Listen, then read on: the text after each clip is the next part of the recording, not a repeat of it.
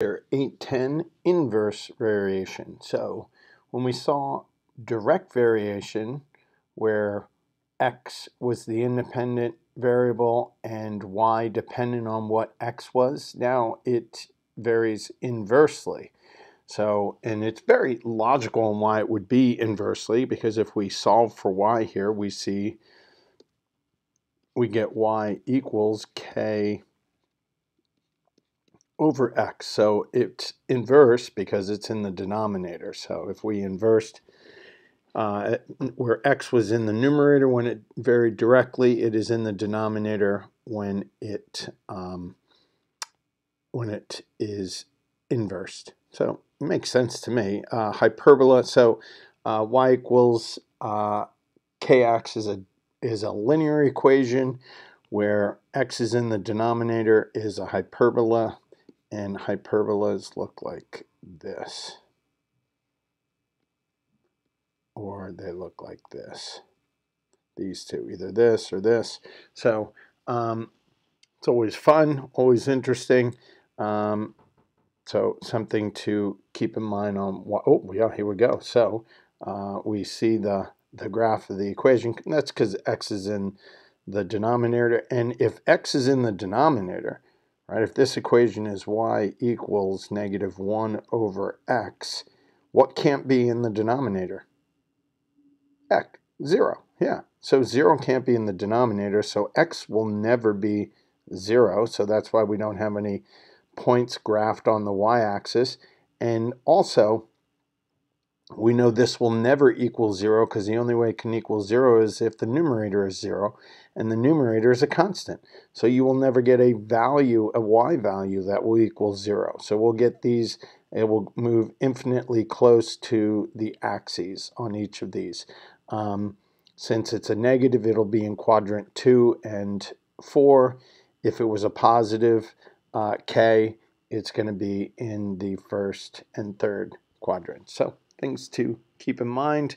We're going to find, graph each equation. If the domain and range are both the set of real numbers, you may wish to verify your graphs on the computer. So we're just graphing this. Okay, well, I'm going to divide by x. I'm going to get the equation y equals 8 over x, so I can plot some points. So my first point is going to be 1, gives me 8. 2 gives me 4. Let's do -1 gives me -8. -2 gives me -4. I'm not going to do 3. I will do 4, so let's stay on the positive. 4 gives me 2. -4 gives me -2. And the other logical one would be 8.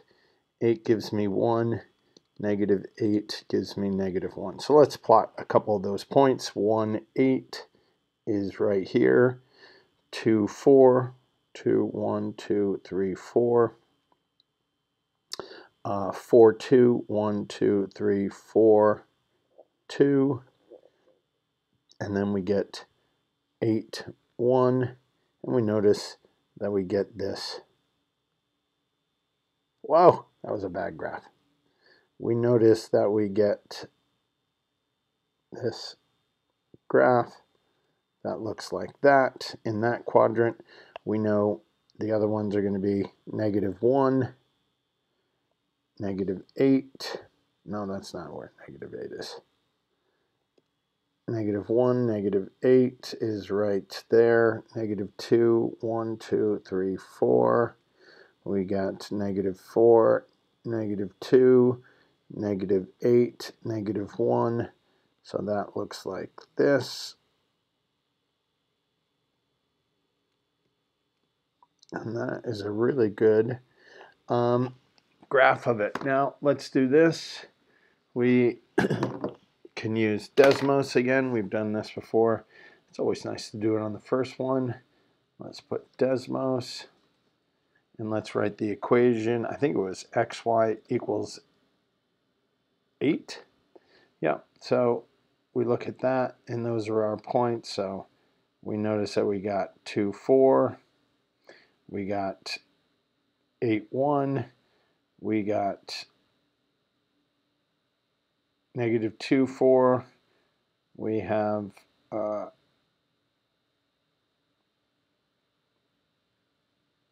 come on, get to that. Negative 1, negative 8. So that is our graph that we would expect it to look like.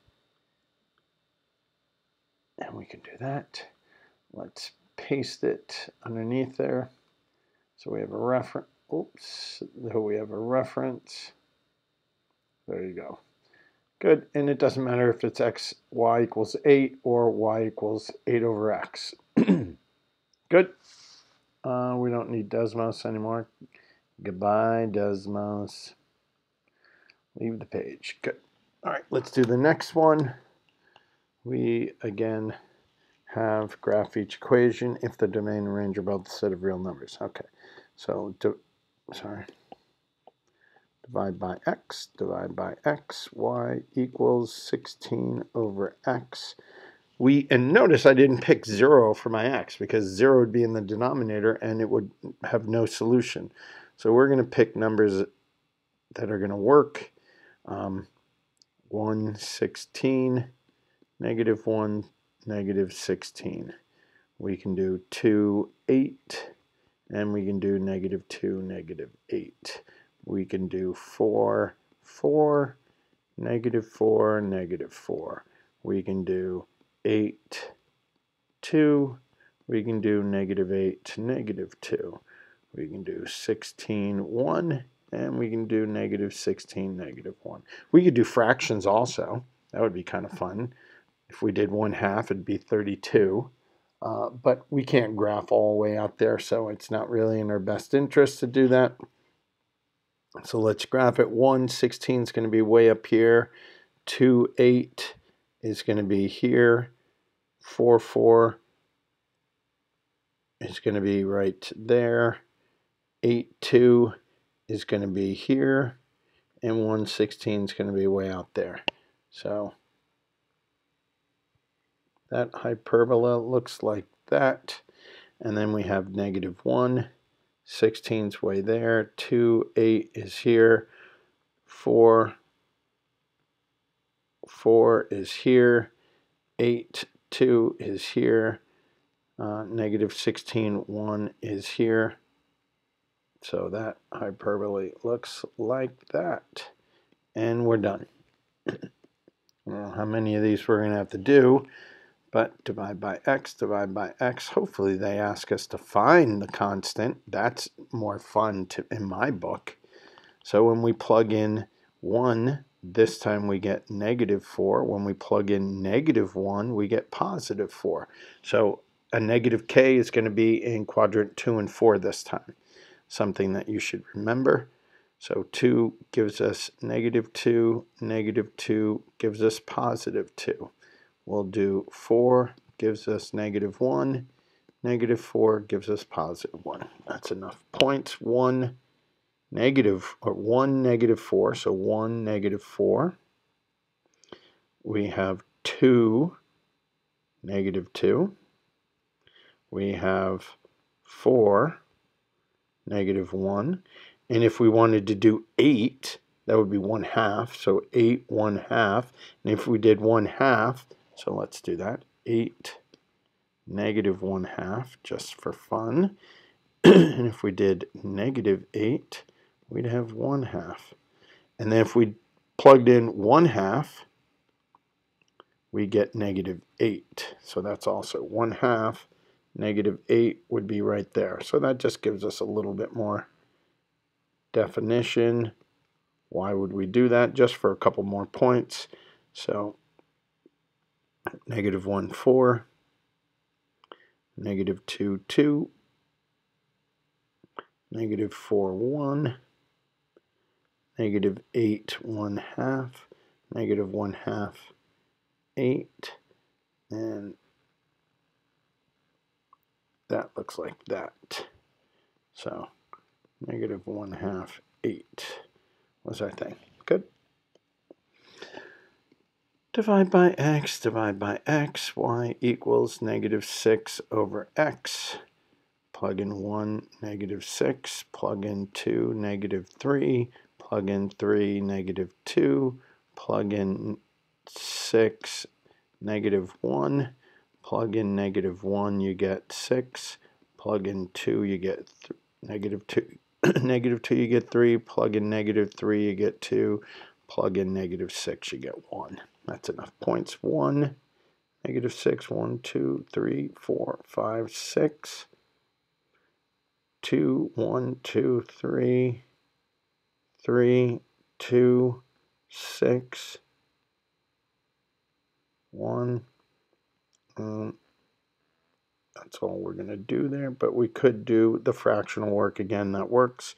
-1, 2, 4, 6, 2, -3, -3, -2, or 2, +2, -6, 1.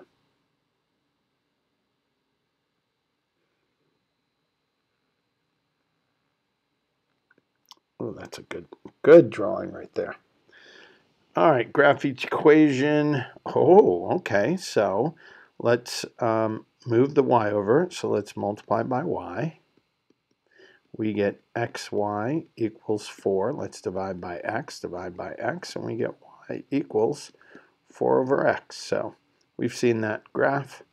1, 4, 2, 2, 4, 1.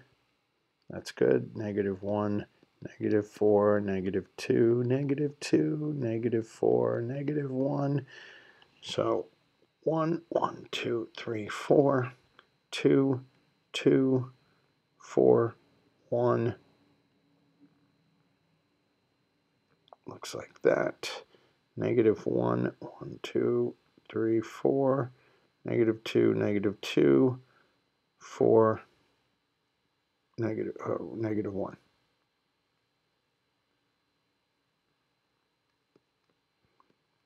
Good. Same thing. Oh no, that's already in it. Wish to verify your graph. Sorry. So 1, 6, -1, 6, -1, -6, -6, 2, 3, -2, -3, 3, 2, -3, -2, 6, 1, -6, -1, 1, 6, 2, 3, 3, 2, 6, 1.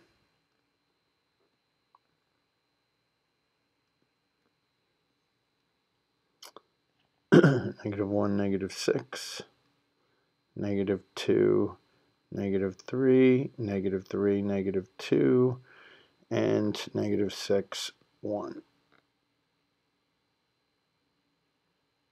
And this has some symmetry to it also. The axis of symmetry is there, much like a parabola. So let's cross product. xy equals -9. Let's divide by x. We get y equals -9 over x. So my constant is -9, but we're going to do 1, -9, 3, -3, 9, -1, -1, 9, 3, -3, 3, and -9, 1. 1, -9, 3, 1, 2, 3, and 9, -1. So not as close to the origin. So this one's going to be a little bit more flatter. Out there, it's not going to be, we don't have as many points. So -1, 9, -3, -3, 3, and -9, 1. So it still has the roundness. It's just, I know, I don't do a very good job. It's, you would think in a graphing tablet that I would be able to draw this properly. That's at least better than the one on the right. Sorry about that. Wow, we got a lot of problems left. xy equals 2 times 6. xy equals 12. Divide by x. Divide by x. Y equals 12 over x. 1, 12, 2, 6, 3, 4, 4, 3,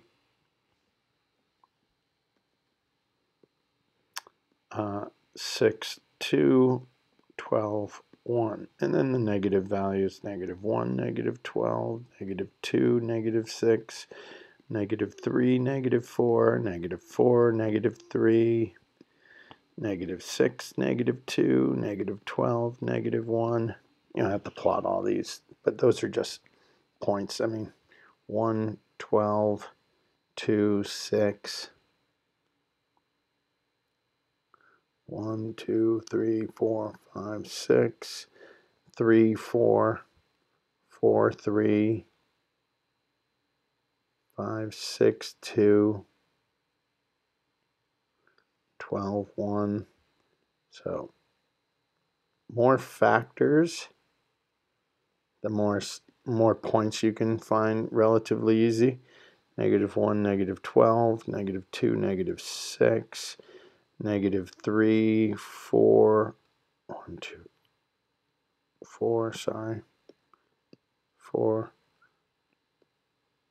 6, 4, 3, 4, 5, 6 is 2, 12 is negative 1.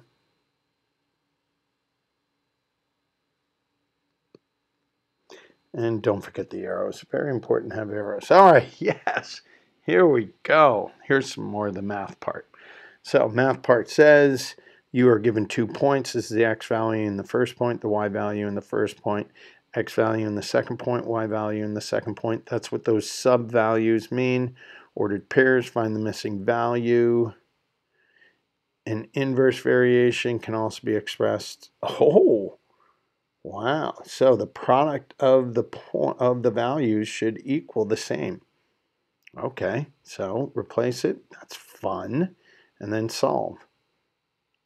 Okay, I'm going to show you 2 different ways to do this, mind you. So we have x sub 1, y sub 1 should equal x sub 2 times y sub 2. So we have 6 times 5 should equal 2 times y. That's going to be 30 equals 2y divided by 2 divided by 2, 15 equals y. That's one way to do it. That seems like the very easiest way. If it varies inversely, so we know that y equals k over x. So if we have an x and a k, so my y value is 5 equals k over x, which is 6. And then we solve for k by multiplying by 6. We get 30 equals my constant. So we can take this formula, y equals 30 over x, and then if x is 2, 30 over 2, so y equals 15. That's the other way to do that. This clearly seems like the faster way, but understand that either technique works. That's important for you to know multiple ways. X sub 2, y sub 2. So 8 times 24 equals x times 48. I'm going to leave this as, I'm going to leave that as 8 times 24. I'm going to divide by 48 because I'm going to cross cancel. So I'm going to cancel the 8 and the 48. That becomes 6. This becomes 1. And then the 6 and 24. 6 becomes 1. 24 becomes 4. And 4 times 1 divided by 1 leaves us with 4 equals x sub 2. Guess I should have done that. Much easier. Good. We like that.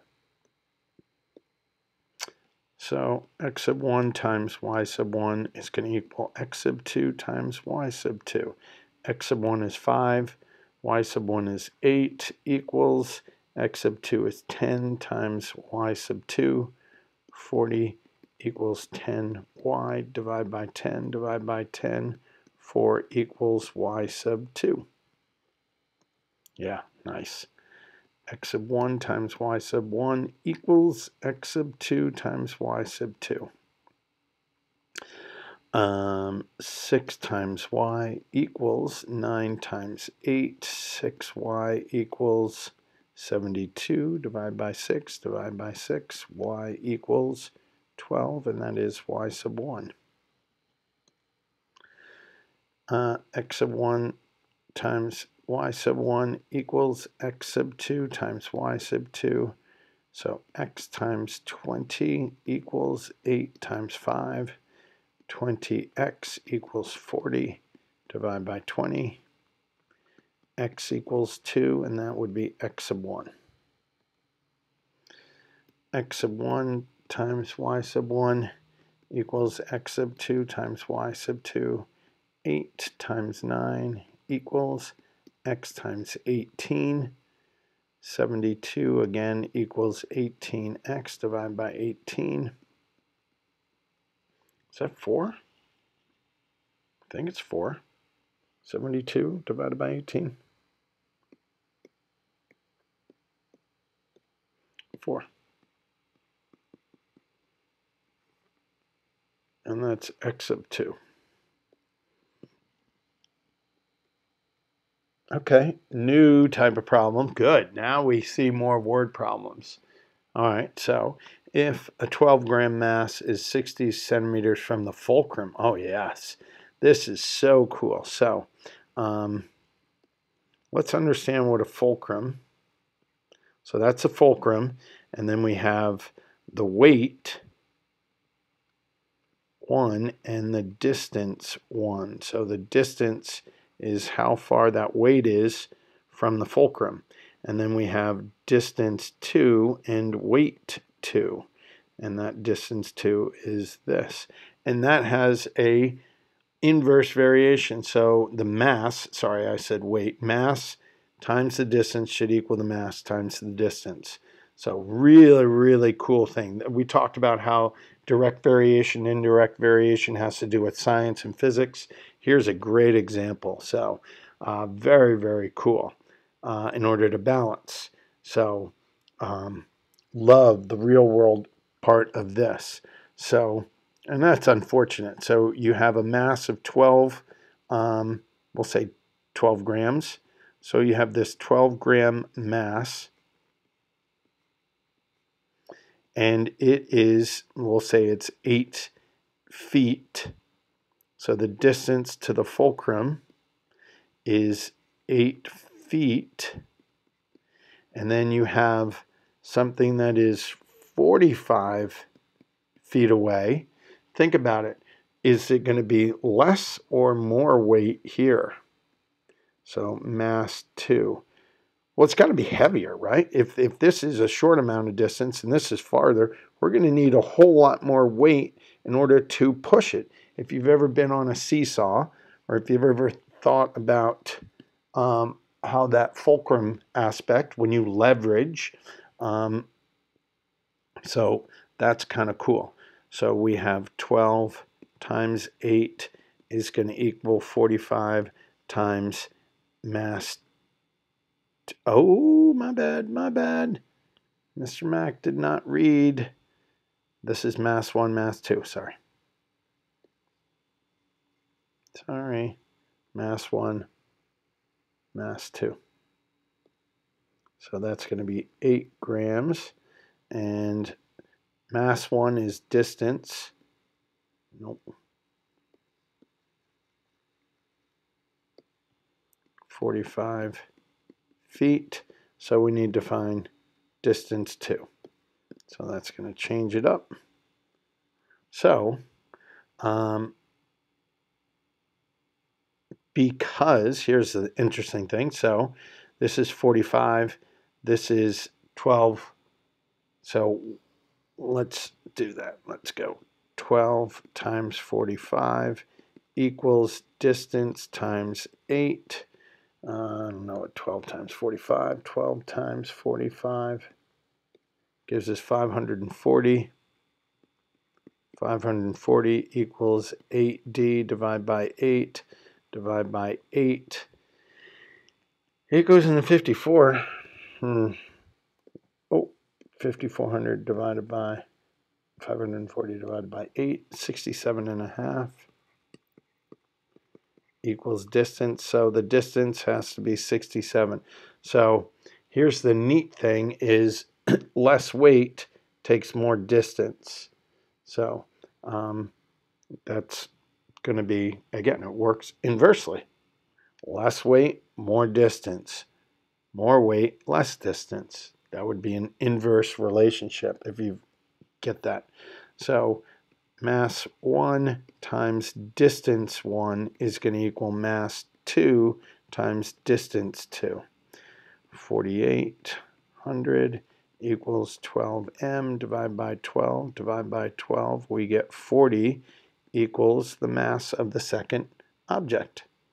It is really that easy, but to see it in action is really cool. So mass 1 times distance 1 should equal mass 2 times distance 2.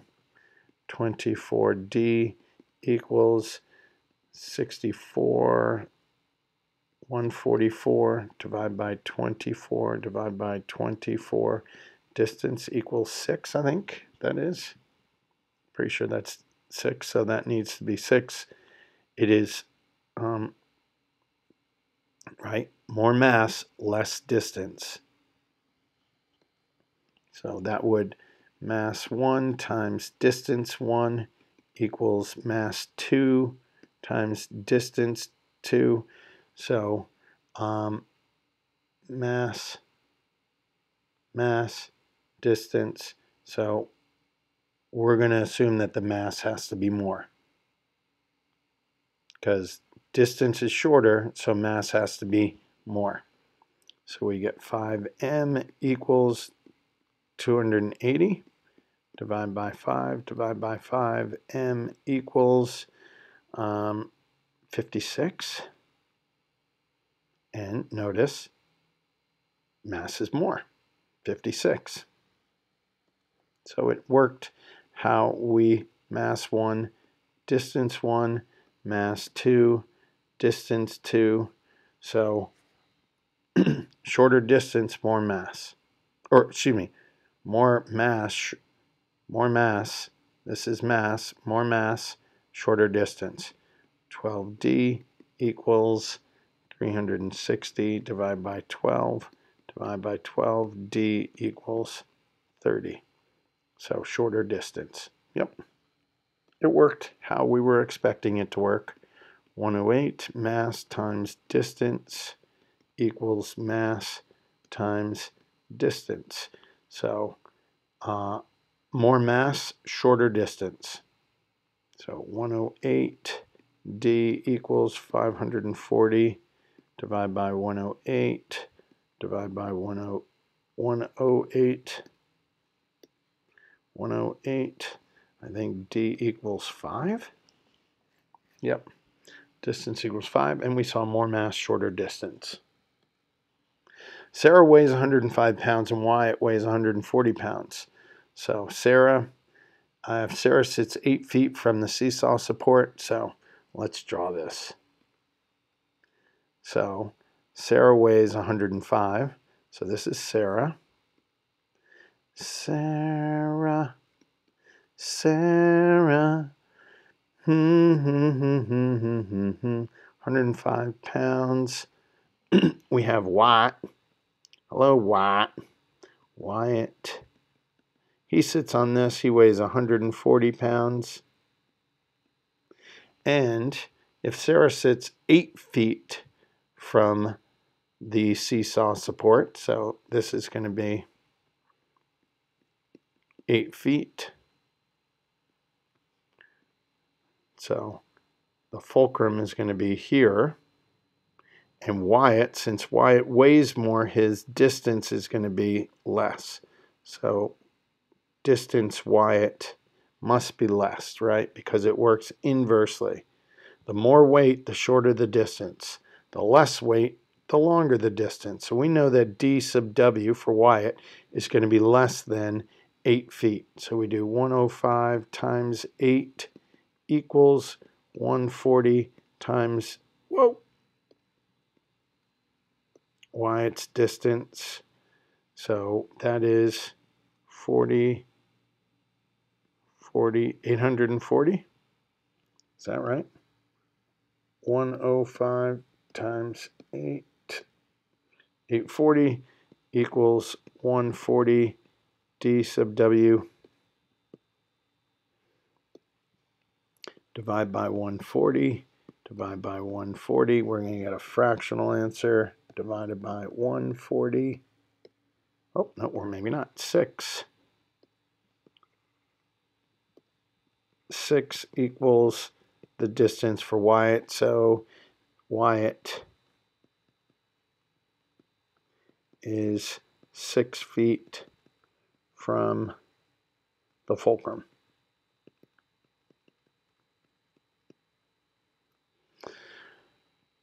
How far? Yeah, from the seesaw. Pretty cool, right? I mean, that's a really, really neat problem that works very well. Yoko Ono weighs 125. Lars weighs 180. If Yoko's 6 feet from the seesaw, how far must Lars? So 120 times her distance should equal Lars's weight times Lars's distance, d sub l. So that is going to be 720, 180. So if Lars weighs more, it has to be shorter distance. So we're going to expect a distance less than 6. 720 divided by 180, and we got 4. So 4 equals Lars's distance. So Lars is going to be 4 feet from the support, from the seesaw support.